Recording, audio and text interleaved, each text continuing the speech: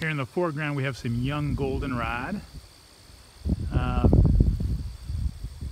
We had a monarch butterfly just behind here a second ago that moved on. And then we have actually a monarch butterfly baby, a caterpillar here.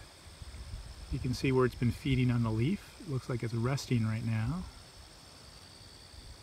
Below it are some nymphs of the large milkweed bug. These are in various stages. There's little ones and medium-sized ones. Looks like there's one right there, very orange, that's coming out of its skin to grow to the next level of maturity. All this is taking place on common milkweed plant with seed pods. Behind it over there is pale Indian plantain, a very unusual looking plant. This one's about 6.5, 7 feet tall. Conspicuous plant along with this brown-eyed Susan in late August.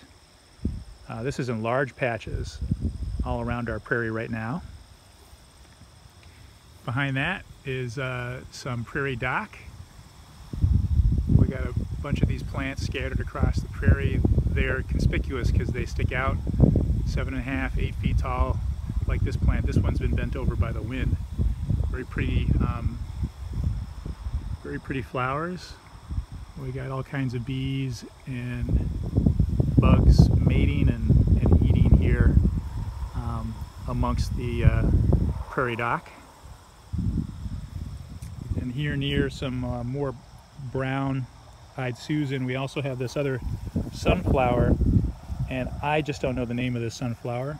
It's got very sandpapery, thick, dry leaves. They're tough, almost like sandpaper.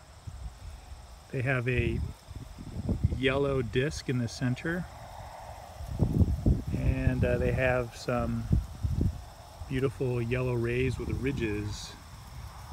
So is this a sneezeweed or a false sunflower? Doesn't seem to fit the bill for either of them. These guys are a little bit past, and there's going to be some seeds coming out of here.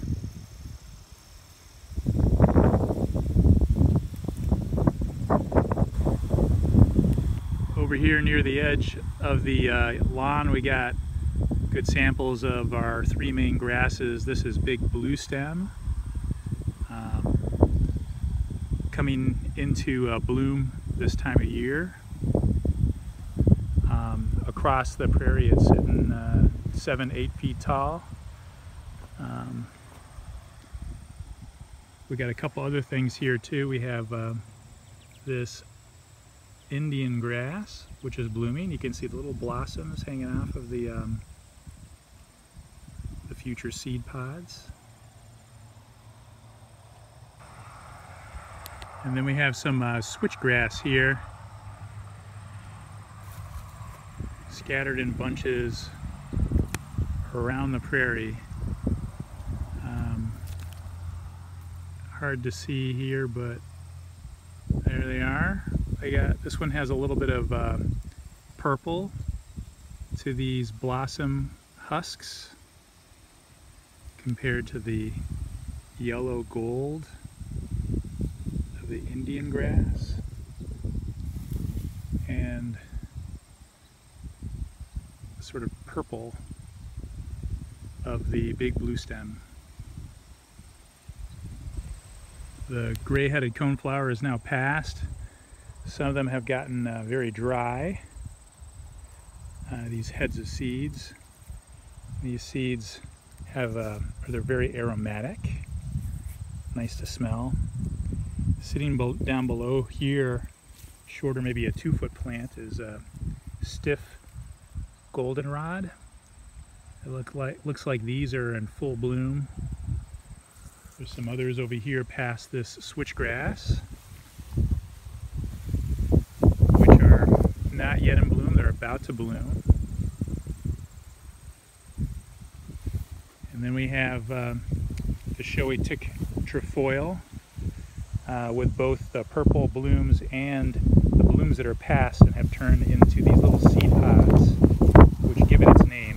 They're like, they're very sticky. They stick to your clothes when you run into the plant. And so that's why it's called tick trefoil, showy tick trefoil.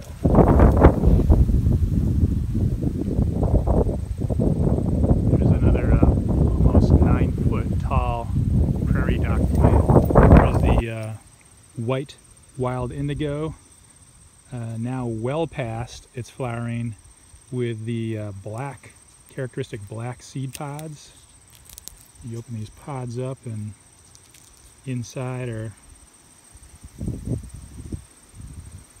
some little, I guess, seeds, much smaller than a little bit smaller than an apple seed. Another plant over there, some scattered purple cone flower, but it's pretty much past season for that flower. With this specimen of prairie dock, you can see quite clearly the size of these basal leaves. I mean, these are huge leaves, sandpapery on the bottom, smooth on the top.